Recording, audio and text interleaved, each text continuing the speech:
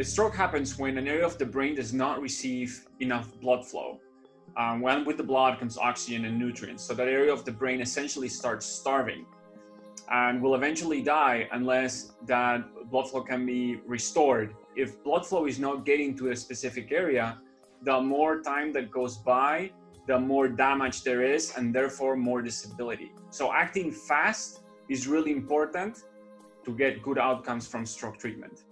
In order to diminish that time from when you present to the hospital to the time that you receive treatment, towards that end, we also have advanced technology, including the possibility of doing CT angiograms and perfusion studies, which are very advanced imaging that look at the arteries and also what is the tissue of the brain that might have been injured versus the tissue of the brain that we can also potentially salvage.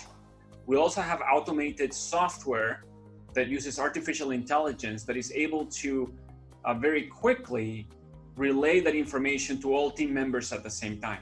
The way this automated artificial intelligence software works, it allows for at least the most critical and important areas or interpretations of the picture to be done really within minutes. We're able to receive the information from the artificial intelligence software on our cell phones, tablets as well.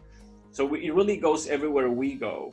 We also have the ability to assess the patients via telemedicine. We can do that from wherever we are. So being able to review the neuro pictures, the brain pictures, and also get the alerts, whether there is, for example, a large clot in an artery that requires surgery, is very convenient and important for that patient's care.